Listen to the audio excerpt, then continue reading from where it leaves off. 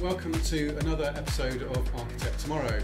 For those that are new to the podcast, Architect Tomorrow is very much a community and a series of episodes that discuss architecture and related disciplines like technology transformation.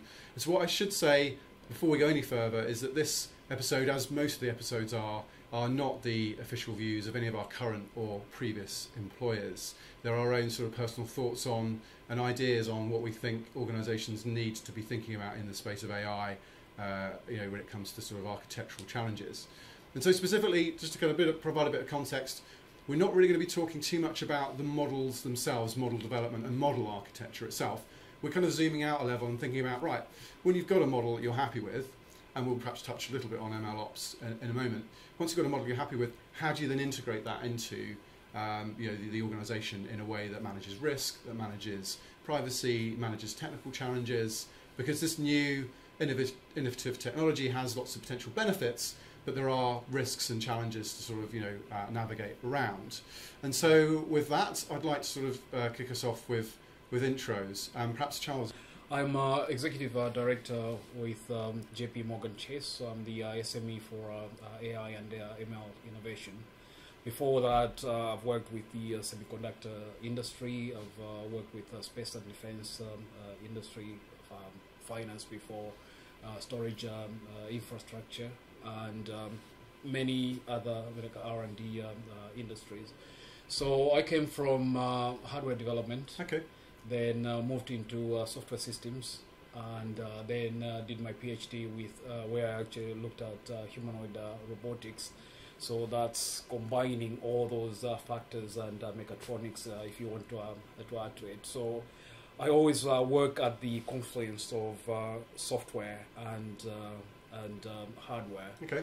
And this is also the area where you've got a lot of data and data processing, and you have to actually be clever about how you handle data, how you handle a lot of data, and also you have to worry about things like the compliance of the system in terms of the hardware conformance and also software conformance, and then the interaction with the people that you deal with.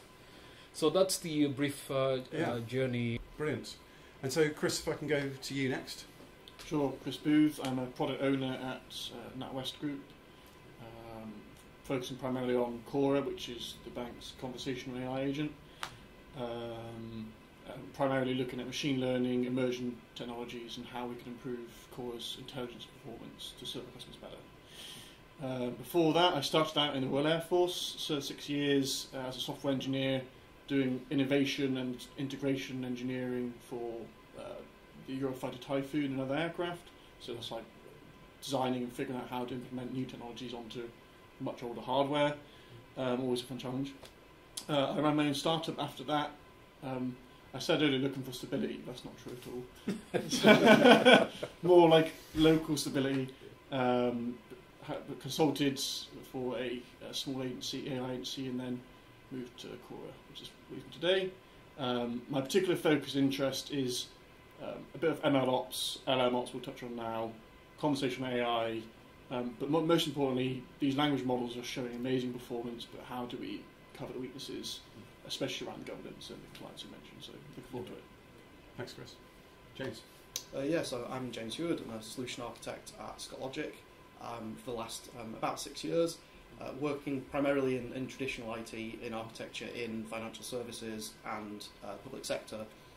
Prior to that, I worked at JP Morgan for a while and ran the trading derivatives team there out of Glasgow. And prior to that, I ran a startup which was heavily involved in machine learning. So I did AI as a degree, and I worked as a machine learning researcher, primarily in automated behaviour analysis. I then spun that out from Emory University into a startup and ran that for a few years. So I've got a bit of a background in machine learning, and then more recently, traditionally in kind of enterprise architecture and technical architecture. So I guess this is kind of the confluence of those two things coming together, and now looking at how we productionise some of the more cutting edge kind of AI techniques into enterprises. And whilst I don't normally introduce myself, I guess it's worth perhaps giving you a little bit of context about my AI experience. So I studied a fair bit of AI in my degree, which is longer ago than I care to talk about. Unfortunately, it's a couple of decades ago anyway, moving swiftly on from that. More recently, when I was at a big consultancy, we were working out how to take machine learning models that were detecting fraud and scale that to run through years worth of audio recordings. So we're talking years and years of audio and trying to scale that up and do that cost effectively, but also manage the risk and the compliance. So that was about 4 or 5 years ago now, maybe a bit longer. So that's where I kind of started to really start thinking about this challenge of how do you really scale AI or machine learning. I know AI is a bit of a sensitive term. I probably prefer intelligence augmentation if we're going to get sort of pedantic about it. But anyway, let's talk a little bit about what we're going to cover here. So we're talking about machine learning and how we deploy that into large enterprises. So generally that's an organisation, typically a fairly complex organisation, right? We're not really in startup territory. Startups can generally get away with doing things because the regulator isn't so worried about them being a big risk. Clearly, if they're in a regulated sector, they probably need to think about some of these things a bit more. But often startups can be very agile, very nimble. We're talking about situations where you've got existing legacy infrastructure or existing contemporary infrastructure. How do you sort of integrate the data, and the systems and the processes? And therefore these things need governance and sort of guide rails. And so, given that that's quite there's quite a lot of challenges there, it's quite a headache, there's quite a few risks to navigate. Why would organisations even sort of want to do that, Charles? Right? What's the benefits to the organisation of really deploying machine learning successfully?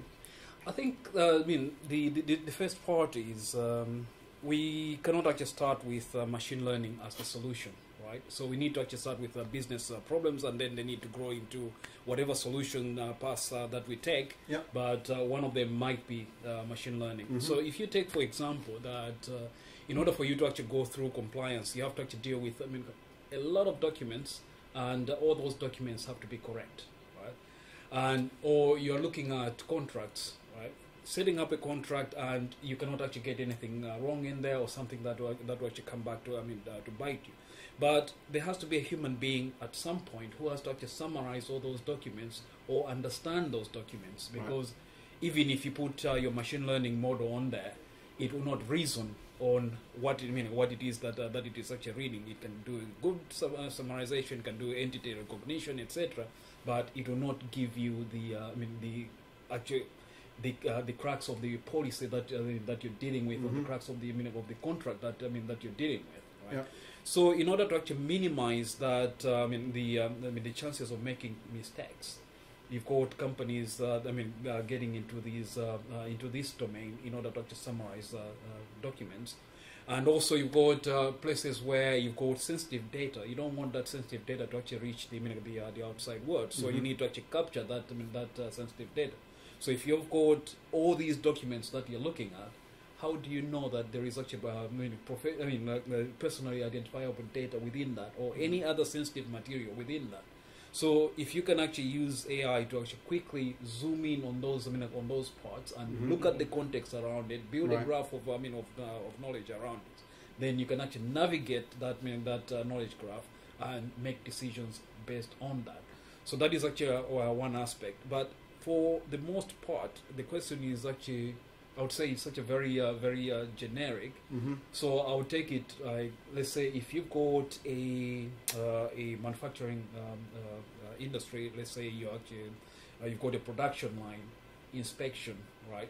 You start with, okay, let's zoom in at on the components. How are they placed on it? And we're actually using big machines to automatically place these components. And if you can actually place it accurately, how about reading it back accurately so that we know and confirm that this is actually placed correctly? Now, if we can actually move at speed, then we start leaving humans behind. We need a machine to actually make those decisions. Yeah. Okay. Yeah. So I think it's quite interesting. I think there's like two broad cases there. I think, isn't there? One of them is augmentation of human or business processes with humans in the loop. So it's allowing humans to be more efficient. And focus where they need to focus, and taking some of the kind of toil away and automating it. And the other one is actual replacement of human actors to enable scale or cost reduction or whatever. So there's maybe like two broad classes of benefit. Exactly. Yes. Yeah.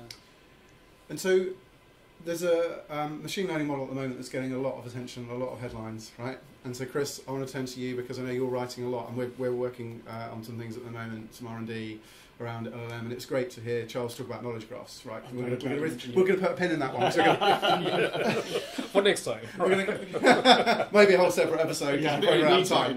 Yes. Anyway, so LLMs then. So can you, for those that have been living under a rock, although actually, to be fair, I think even if you haven't been living under a rock and you've seen ChatGPT, you probably don't actually know it's powered by, may not necessarily know it's powered by large language models. So can you give us a kind of a quick summary of what a large language model, LLM, is, and crucially, what are its failings that we need to sort of worry or concern ourselves about when we're thinking about deploying them into an organisation? Sure. So I'll go to basics with the large language model. So you've got the AI space. Within AI space, you have machine learning. Within machine learning, you've got natural language processing. Yep. And in natural language processing, you have different models and statistical techniques to do language understanding tasks. A large language model is usually based off something called a transformer architecture.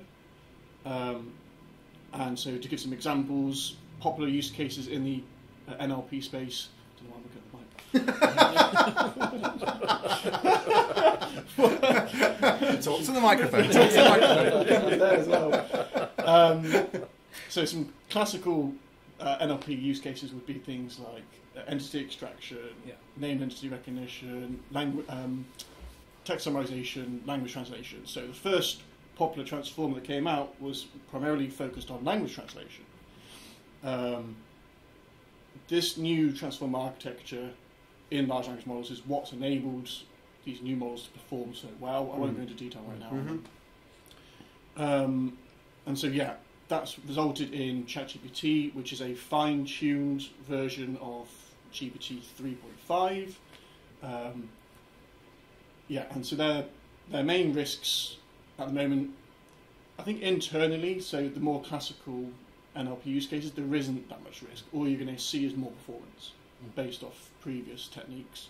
You've got some new challenges, perhaps, such as cost, or your infrastructure, your data center needs to be bigger and faster to do the inference on these models. But I think in terms of governance and risk, there's not much change. Where the massive risk comes in, as Microsoft, Bing and ChatGPT are experiencing, is public-facing use cases. That's where my particular interest in conversational AI. That has a whole web of issues, which I assume we're going to dive into. Yeah, I mean, and I guess let's start to talk about the big ones for LLMs, right? Which I think is the potential for reputation damage from getting things factually incorrect, right? I think that's where the biggest worry. And so I think we'll come back to the how do we kind of put the guy? Can we cage the beast that is the LLM, or will it always sort of escape and cause us sort of embarrassment? I mean, that perhaps we'll come back to that in a minute. Charles, do you think LLMs are the only example of an advanced model that's going to cause us to scratch our heads like this, or do you see other machine learning models, kind of other advanced models coming out that this is going to apply to as well? I think if you look at the technology itself, right, and how you arrive at it, right, you're actually training on a large data set, and this data set might be multimodal, right? So if you're talking about DALL-E, you can draw images, etc. from it. I mean, knowing the context that is actually embedded within the model itself. You've got audio, audio channels, and then you've got the of course the text, modality in the model. Now, the major challenge that you have, right now, is that this has been released to the public, right? Now, the next question is, how do we keep the public safe? Right. Mm-hmm. So it means that we've released the beast. Now we have to cage that beast, right? So that's also people. So it's like that, like almost antagonistic. A relationship between the two actions will actually drive a lot of this, right?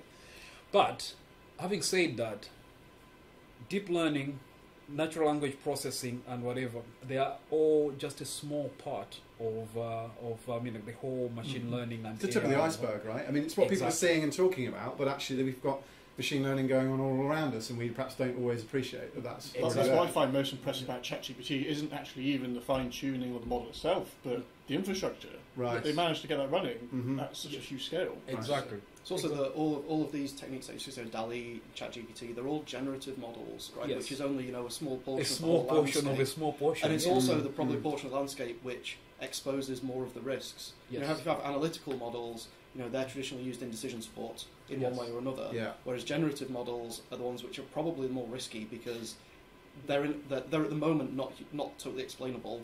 Yeah. I think you've hit on a key point here, which is we've almost come to a point where we trust the computer, we trust data to get it right more than we trust a human being. We're now entering a space where actually it's fuzzier, Yes. not fully explainable. It's gone backwards. It's now in the sort of it's almost like the human sort of error rates, and it's. I think that's why this needs to be treated differently, right? It's not Yes. like I'm making a logical deduction based on a SQL query that's going to return me the Yeah. same result every time I run it, Yeah. and I've got source data here that it's deterministic, right? It's Exactly. whereas so maybe this applies to stuff that is non-deterministic and not they're easily testable and repeatable and explainable, Yeah. and therefore LLM is just perhaps the first example of that that's come along that's got people talking. Exactly. So it's actually looking at how do we refine this to something that is actually better. Yeah. Right? Yeah. So it's almost the question in Hitchhiker's Guide to the Galaxy where you're actually looking at it's the next one that you should wait for, right? So in this particular case, we've got this this model. That is called knowledge that is actually not explicit, right? It's embedded in there. It's recorded in there. You can find it if you're looking for it. Now the question is, what was it trained on, Yeah. right? And what is actually left behind? What doesn't it cover? Right? Yeah. Yeah. And how true is the answer, right? Because if you're looking at embeddings, right, or you're looking at getting data that is actually within context, it's like, okay, how big is that context? What is the boundary of that context? Right? And if I combine several sources, which one is the more trusted source? Yeah. Yeah. Right? So these are things that we need to maybe explore. Right? Yeah, I almost think it's interesting to look at it as, we're now building systems which are sufficiently complex that they're not explainable in a way, and they're not explainable in a programmatic way. Yeah. So you almost have to treat it like a black box at the moment, and it's almost similar to like you would have to treat a human agent. Yeah. That human agent, if you think about you're in a company, you have a person working for that company, you have policies that guide them, but they're an agent who can act on their own. Yeah. And essentially, we're moving towards something sufficiently complex that an AI agent can make decisions that can't be explained, maybe can't be fully constrained by all of the rules. And so, what techniques do we apply to, or do organisations apply to control human actors in the way they interface with their customers? Can we find analogues and systemize some of those things to control? It's a very interesting comparison. To control an AI agent. Yeah.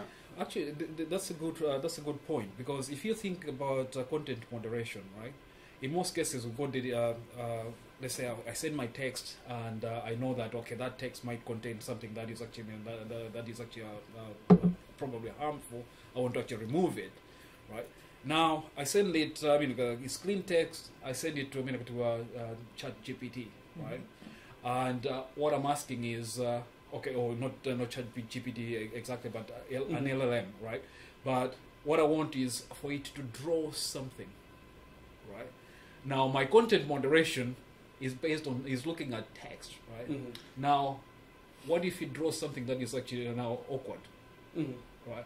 That means that when I'm building my filters, I have to think about how was this model really trained. Yeah, because I guess we're getting out of the because when we're in structured data world, we can apply some quite simplistic rule sets around is that the correct answer. Yeah. When you get to unstructured, traditionally the technology world has always struggled with unstructured, right? It's been harder to deal with, and I think we are now banging our heads against this generative problem because it's generating stuff that's not necessarily easily processed by something. I mean, look at OpenAI right now. They have an amazing reinforcement content filter they've built custom.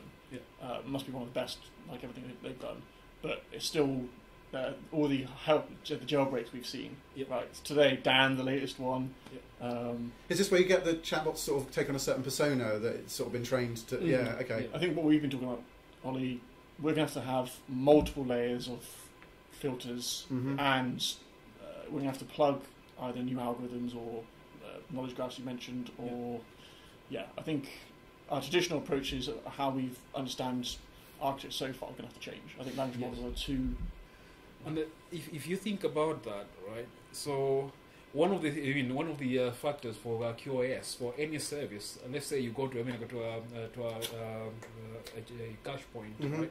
You put in your card, you expect to actually get very fast service, quick turnaround. We are happy, right?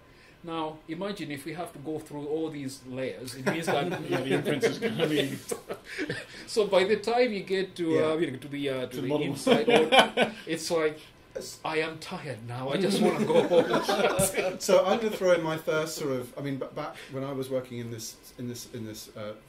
this space, we pushed everything to be asynchronous for that reason. Yeah. Because we, partly because you can scale things up and scale things down based on how much demand you have, and so that's easy to manage. But also, this stuff isn't necessarily able to be processed in real time and get the answer back. So that's where there's the added dimension of how do you do all this and do it in real time? If the customer is there in front of you doing all of that, that's you're going to have to take some shortcuts in order to kind of get the performance, the non-functionals to a level. I guess that's only a subset of use cases where you need that real time. And so maybe those aren't the things that you tackle first. Maybe you tackle things first where they can be asynchronous. Exactly, my point was start with asynchronous first if you can, because that's sort of, you've got a bit more liberty, I suppose, about how long you process things for and how much the checks take to make. But we're diving into some of the solutioning. Before we get there, James, I just wanted to kind of sort of say, doesn't MLOps sort of fix all of this problem? So I think MLOps is part of the solution. Right. So I think what we're talking about here is a more broader view on some of the risks and challenges around this.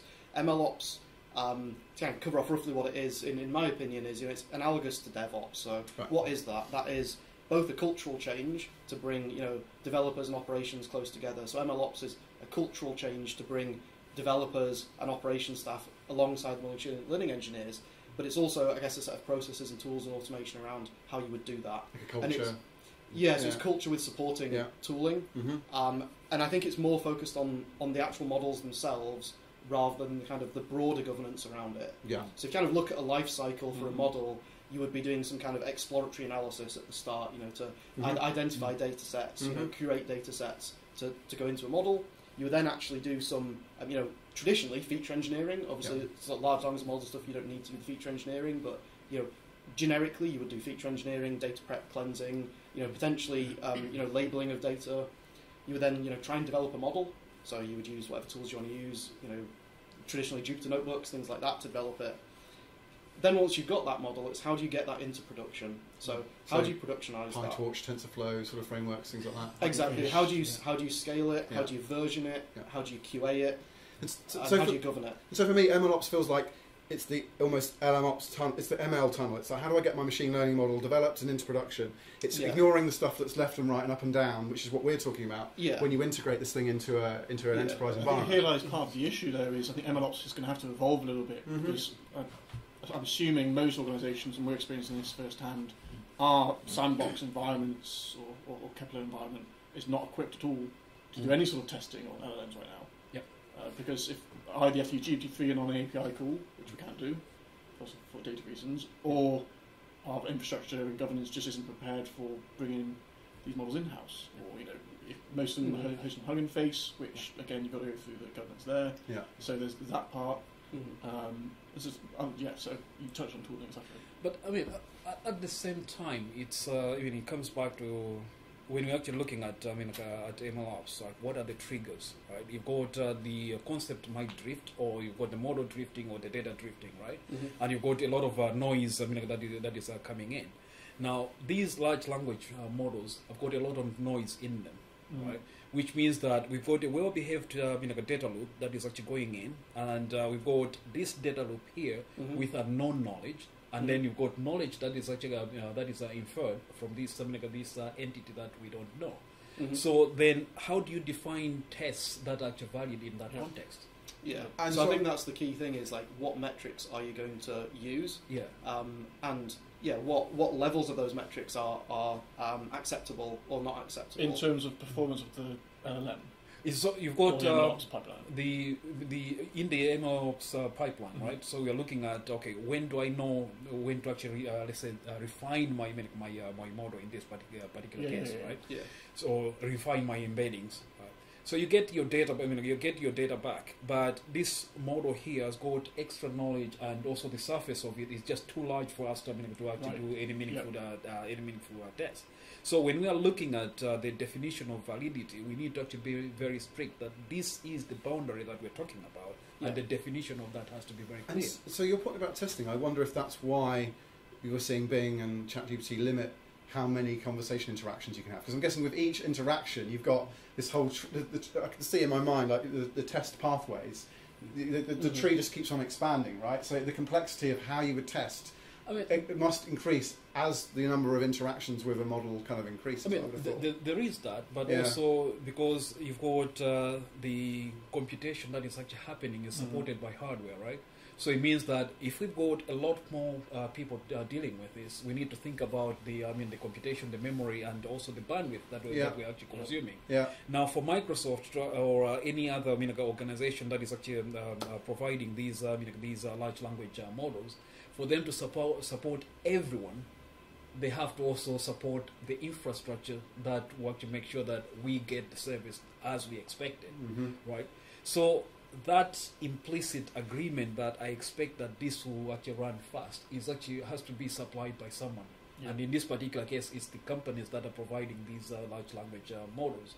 So it's easy for us on the consumer end, right? Because we say, oh, ChatGPT do X, Y, Z, right? Or it's down, right? But on the other hand, someone has to pay for that model to be hosted somewhere and to be provided to us in a very accessible fashion and reasonable time. I think people are woefully underestimating latency, like you mentioned. Exactly. I was talking to a friend about why can't we use Whisper for speech to text, because its accuracy is amazing. So we've now reached human level understanding of speech, but it's a 2-3 second inference time, which obviously in what we're talking about, that's ages. We're going to wait 3 seconds for, and that's just that part, let alone the whole, obviously, the rest of the pipeline. Yeah. So, we're far away. So look, I want us to kind of walk through what we... clearly this would be a very long episode if we walk through all this in detail, but what I wanted to do was sort of just quickly rattle through some of the areas. And I know, James, you, when we were doing research for this episode, you found sort of some nice classification. I crudely dropped it into 2 buckets, but I think you've got some more which are better. And I crudely kind of look at this in terms of what are the sort of more business or compliance sort of risks, sort of things like reputational damage, which we've already touched on, regulatory compliance, so things like consumer duty that are coming out from the FCA, which I kind of know as customer conduct risk from my retail financial services days, but also the sort of ethics and privacy, personal data sort of side of things, but the bias, that's a big one for me, like looking at the answers that some of these things are spitting back out, it's clearly based on, unfortunately, the internet is a very biased data set to consume. So, surprise, surprise, you consume the internet. You've got a very interesting. You've got the proprietary legal, like both image and now language models are like, can we even use that text? So the kind of like intellectual property sort of side of this, the business commercial sort of challenges, the transparency, the explainability, repeatability. That's one box I put things in, and then there's sort of the technical kind of integration challenges that we've started to sort of touch on. But I know, James, you came across some more classifications that might help sort of bucket this a bit better. Yeah, so in looking at this, NIST have published a reference model for deploying AI in organisations, and part of the pre-work to that was essentially a literature review of risk models for AI. So they've done a literature review across, I think, an ISO model, an EU model, and developed their own. And they've kind of just categorised risks into 3 buckets. So one of them is kind of technical design attributes. So these are like, how accurate is it? So precision and recall. Like, how reliable is it? How robust is it? So, is it robust to small changes in input? So these are all things that an MLOps pipeline, you would be able to define metrics for and test those kind of technical attributes. Now, to your point, how well you can actually control those is a separate issue, but you could design metrics to attempt to control those.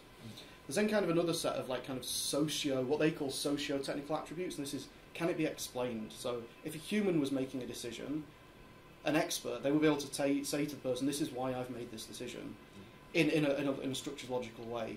Now, that's an active area of research particularly around deep learning models to actually try and uncover the model they've internalised and be able to explain it. So can it be explained? And also, how does it interpret the data as well? So explainability is about, say, logically this is what I did. The interpreting part is, where there is woolliness, how do you then interpret that given a context of a particular case?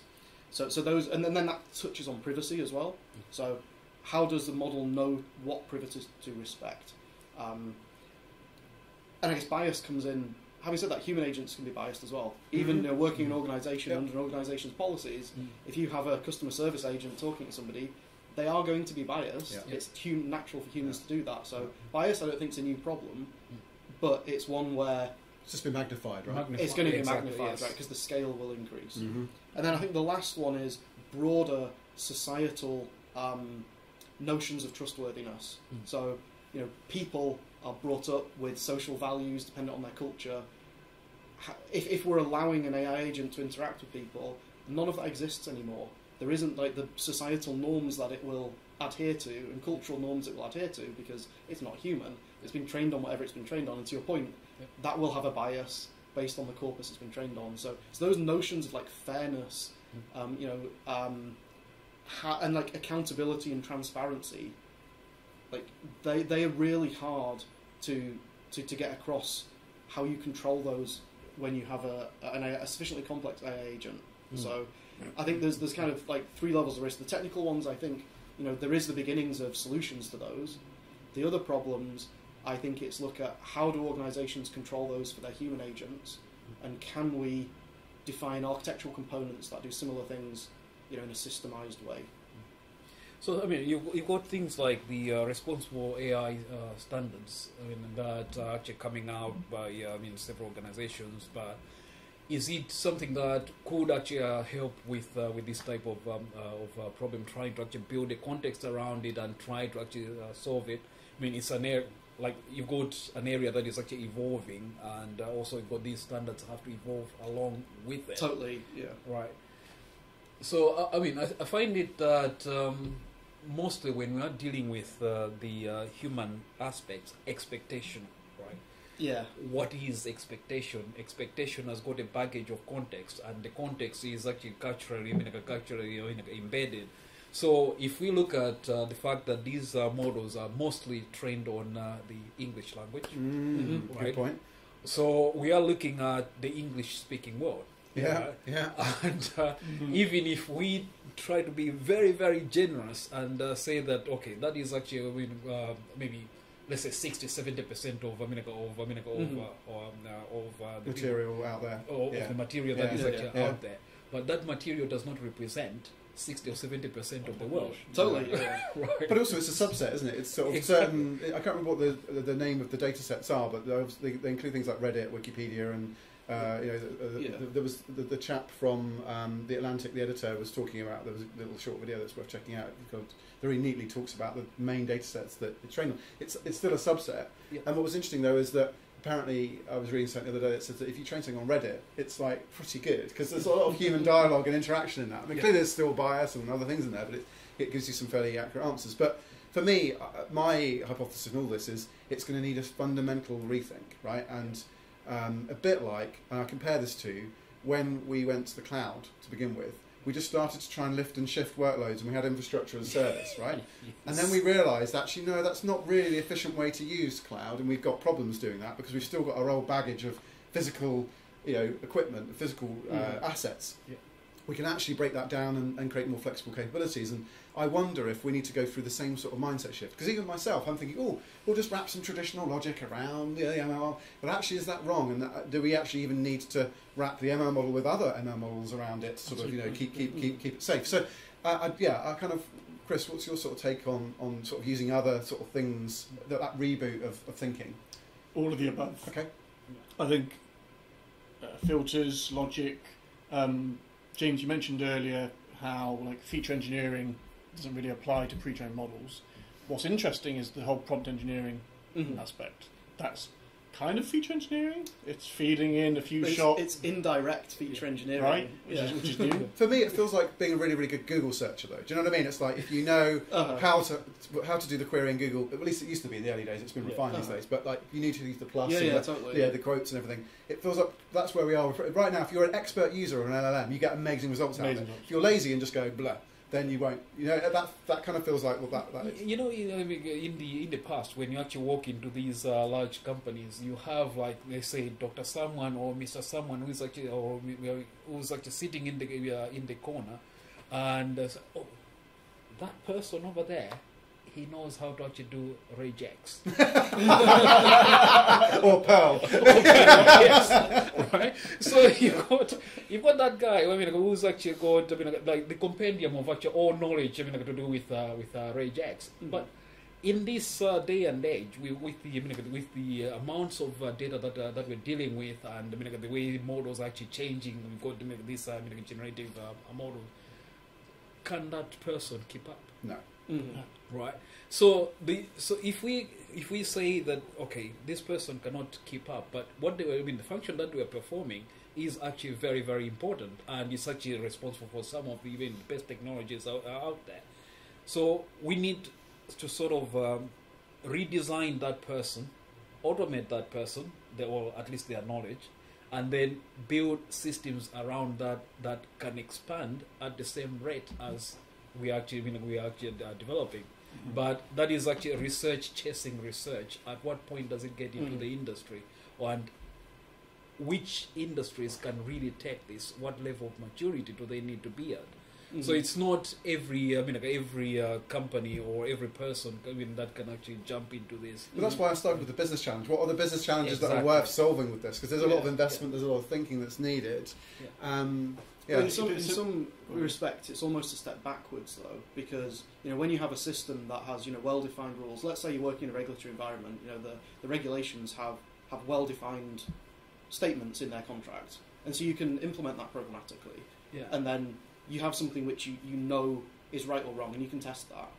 And you don't have to try and infer what a model's learned to be able to use that model. So it's almost like you're taking a step backwards in that you may have something which can deal with edge cases better, but for the happy paths, actually it's much harder to use than a traditional logical decision tree based model, because you can't actually know what it's doing. You have to try and figure that out and then engineer a prompt to get the output you think you want. And that's actually a harder task than if you've just got a rules-based system in those cases. Exactly. This is what Charles was saying about, can we change our infrastructure to adopt these models? It's going to be a bit of both. We're clearly at the bottom of the sigmoid curve of this technology, but we have to wait. I think organisations have to wait a little bit into the middle, because... sorry, explain the curve. Sorry, the sigmoid curve. We've got a graph on an x and y axis across. At the bottom, curve up into the middle, and then you curve up over the top. Okay. So it's like an Right. The whole point of sigma curve is a better way of thinking. So, obviously, I was on the Beyond the Hype podcast. It's a more constructive way of thinking about hype. If you get the... it's like the early adopters, the early majority, the laggards, or similar. The resistant sort of, exactly. Okay, the whole point of looking at a sigma curve is you've got to ask yourself, where are we on this? Is this technology at the top of the curve? In which case we're not going to see much change, and so organisations can feel comfortable making changes in infrastructure to adopt the technology. If the technology is at the bottom of the curve and it's very immature, we're better off waiting for the technology to mature before adopting it. I like this because the other way of looking at this is what Gartner called the sort of pace layering. This feels very much like the system of innovation that is even above the system of differentiation, which is then obviously above the system of record. And these things need to sort of dip into and integrate with those layers. I think the other part to look at it is that if you actually use that curve, right, there are no discontinuities, right? You don't have uncontrolled jumps from one group of understanding into the next. Right. It's actually a field of technologies that are actually coming, that are smoothly merging into each other. So I think it's an easier way for me to actually, let's say, appreciate this, but other than just saying, okay, you're either there or you're there. There's nothing in between, which is never true in our case. Not in the real world, no. The other challenge I'd like to throw out there is cost, because you were talking earlier, Charles, about the amount of things that the big tech companies are doing to kind of make these things work and make them work fast. This feels to me like it could be out of reach for a lot of organisations. It's just so expensive. You think about the amount of compute, both in terms of CPU and GPU and storage and bandwidth and so on. It just feels like, kind of doing this in a cost-managed way is going to be quite a challenge. Right? I remember reading Google search is currently 2 cents a query versus ChatGPT, which is 30. Yeah. And that's a kind of hyperscale level of efficiency, right? Yes. If you're then talking about enterprise kind of deployment, niche use cases. Basically, if you're talking about bringing this, on-prem, right, that would be really, really, No. expensive. And I don't know, if there are any project managers or project leaders that will actually, say yes to that. Without. So you basically got to get comfortable with cloud deployment. You have to Probably be public cloud deployment because you need that hyperscale access. Absolutely. Now, your cost basically is actually going to be the cost of bringing in that model from the wild, right? Making sure that you've got all the controls, but most importantly in that path is where does the auditor sit and who owns the information, right? Yeah. So if the auditor is actually looking at this, this model as actually not being well behaved, it means that you have to actually put a cage that is actually well behaved that you can control, and with all the controls that that go with that, so that this beast is only a tool that does not behave very well, but you've got a well-behaved circumference around it that allows you to actually control what goes in and what comes out. Yeah. I think ultimately with a sufficiently complex model, you need to treat it as untrusted. Yes. Yeah. Like you have to treat it as untrusted, and then you have to wrap control loops around that to tame it. Yeah. Absolutely. And then it comes down to also accountability. If you're running that model and you're accountable, like you say, for it, like in the auditor, if you can control it, then you can take some of that accountability and take some of that organisational risk. And it comes back to the point of what's the benefit that you're actually getting from this? Does that outweigh the risks that you're getting? Exactly. Does the business case stack up for that? Now, building those those controls, right? We come back to the person in the corner, the regex expert. Right? If you put a system that evolves very slowly around this, you actually you build things that are very rigid around this. The amount of time you have to actually revisit this architecture will be actually. So it needs to be adaptable and able to kind of meet the pace. And this has often been the challenge with regulatory GRC type, governance, risk and compliance type things. That they're too rigid, right?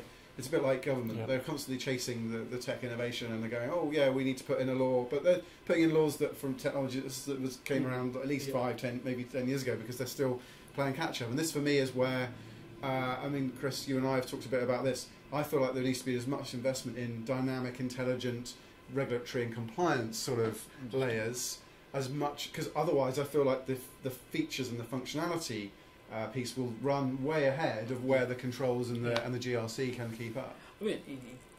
Basically, you have to actually look at it. Another way. Let's say in the past, right? You do your research, finish, and then beg the industry to actually take your research and pretty much make it available to the public. But where we are now, you've got research in the public, right? Released to the rest of the world, and you've got a lot of people with different types of thinking. So anyone, you don't have to actually have a PhD to actually to actually use this model, right?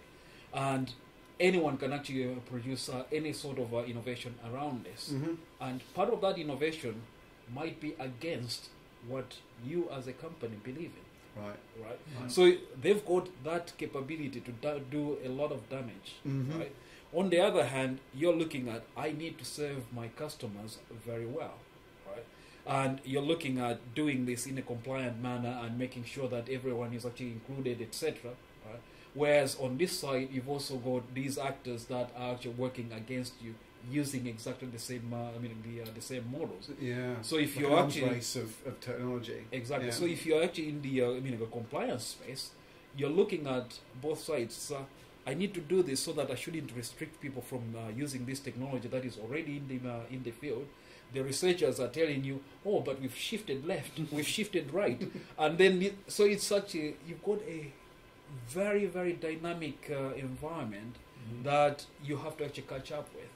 So it's about knowing what do you leave on the table, because you cannot have everything. It's, I suppose, prioritising what's the biggest risk. So we've gone through a lot of different types of risk here, and it's kind of, I suppose, making the investment choices about which ones are you really going to mitigate, which ones are you just going to accept, and the classic risk management type approach. Can you elaborate a little bit on? So when we're talking about the risk and governance, what you mean by leaving what do we leave on the table? Yeah. So let's say you've got the research. If we take let's say the evolution of these GPT models, right? You look at today I'm actually dealing with GPT. Tomorrow I get Zorro. Yeah, right? a new model, right? If you're building your environment to actually follow this, right? You're catching up. It means that you've got a development team that will be permanently there, right? If you're looking to actually serve specific use cases, at times you have to actually look at it that I'll serve this this use case. It might not be complete, but this use case itself is complete for what my customers want and my budget is actually looking at today, right? I've got wishes for doing everything in the future, or my researchers can actually can look at these models. But as far as my end user is concerned, I serve what my end user is actually worried about, right now, which comes back to what capabilities actually match the business concerns. Right? If your environment is about research, then you can do everything, right? You enable access to wherever these models live, right? But if you cannot bring these models in, you can only get public access. Your architecture has to support that. Yeah, I follow. And so I wanted to kind of change gears slightly and talk about a different risk category that perhaps people aren't thinking about, which is this. Back to my point about the cost of this. This isn't just financial costs spinning up all this compute and storage. There's the resulting environmental impact of that. And I know, Chris, this is a conversation we had a few months ago. How much is that on your mind when you're sort of kicking off a project like this, that you're significantly increasing energy consumption with some of these technologies? So I feel really lucky to be at NatWest, because NatWest is doing an amazing job prioritising environment. Alison Rose has made it one of the first banks to actually pivot towards prioritising climate, actually investing in being more environmental. I'm trying to talk to a few people, with yourself, in the bank to actually implement some of the stuff we've been talking about both hardware and software costs from an environmental impact perspective. With all that being said, it does still feel like environment and is a lagging concern, simply because of the urgency. We're clearly hitting a step change in capability, and that's always going to be a priority. So it's an arms race, competitive arms race. You don't want to be left behind. You don't want your competitors to go and do that. So how you solve that? You can be mindful of it, but here's a challenging question for everyone. If you damage the environment in the short term severely, but you get this new super AI capability, which do you pick? It's really difficult, isn't it? It's a difficult one. And I think that's what we're experiencing right now. These languages are huge and expensive. I think it was 250,000 households. That was a stat, I think, that Christoph, who was on the previous episode, he posted the other day that 250,000 US households worth of energy is used to train. Was it GPT? I think it was. Wasn't it? They're all going to be similar to that size. Which is a significant amount of energy, right? And I think, but what is quite refreshing is that we're starting to talk about this, and we're starting to at least measure it and think about it, because that, for me, is the first step, right? You need to be able to measure this stuff before you can then maybe take action. And I guess, again, coming back to sort of cloud, one of the other episodes that will probably have gone out before this is talking about serverless and using cloud in a way that can reduce your environmental footprint, because you're only using the compute that you need rather than having servers sort of spinning there all the time. So going back to the fact that you need to run this on a hyperscale level cloud provider, at least means you're getting some efficiencies, and they are, if you pick a cloud provider that is making good commitments and using renewable energy and those sort of things, I guess that's as much as you can probably do right now, is measure and be conscious and mindful about what provider and what their footprint looks like. I think there is actually that, but you also need to look at it that you need to actually be fluent with the data and the cloud that you're using to allow you to actually make modifications and changes to your architecture to actually, let's say, if your goal is actually to minimize energy, then you need to actually constantly monitor, can we do better? right? Mhm. Whereas if we say, okay, today we're actually using this pipeline and we actually leave that pipeline, I mean, as it is, because the people that actually delivered it have gone and we don't have any of this knowledge, I mean, Right. within our organization, then that's, I mean, it's one way of doing things, but it's about being able to actually embed that knowledge back in so that you can actually make informed decisions as to what what needs to change. So it's almost saying that we have to actually be a learning organization. Mm-hmm. Right? Mhm. So it means that, let's say, if we have actually found out that, okay, in our training we've actually ended up with this huge energy budget, how do we minimize that that energy budget? One of the things that I looked at in my former employment was looking at the difference between deep learning, right, and the current systems, to be exact, not just deep learning, and neuromorphic computing, right? Mhm. So it's actually comparing like the way we actually process things in silicon Mm-hmm. and also the data storage, Mhm. compared to how a human brain would actually process exactly the same information. So building hardwares that are actually Interesting. tending towards the Mhm. human brain. Because the brain's pretty efficient, right? Very, very efficient by comparison. So if you actually look at the processing that we do compared to silicon processing, you're talking about a nuclear reactor in a very Right, small, Mhm. for very small amount of computing, right? Whereas the brain does it in some some watt level of energy usage. I think as Charles talked, I think the answer to one of our questions about how you decide between the two is what you're trying to do, Ollie, and some of these frameworks are appearing.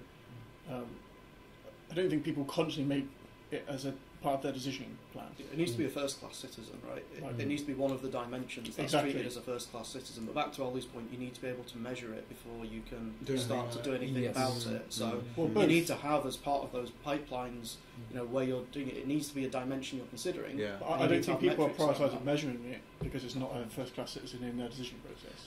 Yeah, so that Yeah. and that's not a technical problem. That's a cultural, Yes. Yeah. organisational culture Yeah. problem about elevating it to be a first-class citizen. So it's like your observability layer has to be actually very robust, and also be measuring at the correct points. Because if it's not observable, Exactly. Mhm. And it's interesting, we talk about observability of the footprint. We're also talking about the observability and the transparency of the models and the kind of data and inputs and so on. So there's some common things to think about. But what I've loved about this conversation is we have managed to, in a reasonably, within an hour, whistle through a number of the. Clearly, we've just scratched the surface, and perhaps I can twist all your arms into doing a part two where we go into a little bit more depth on some of them. Because Knowledge graphs. yeah, I mean, I want to. yes. I feel like there's a separate episode just on Yes, please. because we're doing a lot of thinking on that at the moment. But anyway, what I'd like to do now is perhaps just get each of you to sort of wrap up your thinking in this sort of space. What are the sort of maybe top couple of tips you would give someone who right now is embarking on, or perhaps they've been given the brief of, right, tomorrow we need to kind of get this thing, I'm being silly, right? But how do we get this thing into production? And you're thinking, how am I going to manage the risks? Chris, let's start with you. What are the sort of top things that you bits of sort of tips or advice that you'd give someone? So what I'm personally doing right now, which I feel is working really well, is two parts. One, taking some experience from the aircraft engineering space, Okay. which is designing with the end in mind. So you're not eternally chasing the latest model. Okay. So maybe taking a little bit longer to get to production, Mhm. but trying to build a bit more robust architecture, maybe identify parts that just don't exist yet, and Okay. go, right, let's look at them. Right. And that's what the Blackbird was designed on. Oh, okay. And then getting governance, I'm pitching to governance and risk with the end in mind. So I'm not trying to pitch the latest use case or like, right, how did you 3? I'm like, what would a human agent, what would an AI equivalent human level AI agent look like? And that's still probably 5, 10, 20 years away, but if I can start getting a framework in there, that makes any new updated model coming in much easier to get through, because you now have a more robust, tougher framework you're working against. Mm-hmm. So basically what these language models enable us to do is actually think about endgame. We're now like, what's the final solution look like? And that's what I'm designing for personally, and that's what I recommend. Okay. Charles? No, basically, much also in the working with these large language models, among other things. But what I'm actually looking at is, in addition to what Chris has actually brought up, I'm actually looking at the fact that you're actually working in an environment that is highly regulated, Mm-hmm. which means that your boundary is actually already set, right? So it's looking at which capabilities do the regulators actually care about, and then how do they match the use cases that we're actually bringing in, so that when we are looking at let's say the inclusion of these regulatory concerns, we are actually doing it in such a way that we know that they will change, right? Okay. So we actually build an architecture that is actually flexible to change, Adaptable, and it is adaptable, and also the gap between what is expected and what is actually what is there is actually known. So it's about that observation for that, of how we close that gap, and also actively making sure that that gap, how we close it, we actually do it in a flexible way that will allow us to actually, we can actually take that model out, replace it with another model, and it is going to work, and we know that it is still controlled. So you're talking about some good sort of architectural sort of thinking, like sort of abstraction and decoupling and all that sort of good stuff. So it sounds to me like applying good sort of architectural best practice is even more needed in this space where you have uncertainties and things that need to evolve. And so, James, what would be your sort of points of note? So I guess very similar to what Charles said, but I think the first one, we don't underestimate the challenge. Okay. It's great and it's shiny and it's new, but I think for people looking to adopt this, particularly in regulated industries, don't underestimate the challenges that it will bring. I would say engage with stakeholders and even external stakeholders, regulators, early in the process. Agreed. Do that as a white box, not a black box exercise, because in my experience, regulators won't be resistant to that. They will have concerns, but if you bring them on the journey with you, you're much more likely to get success. So engage wider. Yeah. And I think my third point would be, although it's likely you're going to be using a model that's provided by a third party, don't assume that doesn't need, you need real deep expertise in-house. So build the capability in-house, your machine learning and AI capability in-house, rather than just assuming you're going to procure a model as a service from someone else. Because ultimately you will need that. There will be times where you need to understand and look under the covers, understand what things happen to be able to control it properly. Yeah, I don't think your governance team will just trust the company we're using the model from. And what models are they using? Oh, the neural networks. Oh, great. Yeah, no, it's like you're actually talking about a technology that's not easily explainable, right? So explainable the model itself, but the technology itself is hard to understand. Exactly. You need super niche expertise. Yes. Multiple layers of complexity. Multiple layers of complexity, and also if you're talking about maybe energy concerns, etc., then you need to actually start looking at things, or the contribution and attribution is actually very important as well.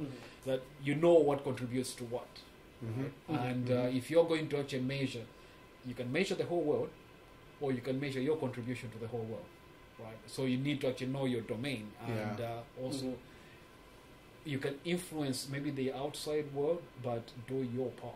That's the most important part. Brilliant. Well, look, this has been a fantastic conversation, which I suspected it would be. And like I say, we've only scratched the surface, so it would be great to kind of go in on a part 2 at some stage. But look, hopefully this has been a useful episode for those of you listening and watching. Do check out there's things that all of us are sort of writing in this space. I know, Chris, you've got how many part series you've been writing on? It keeps growing. I need to manage scope creep.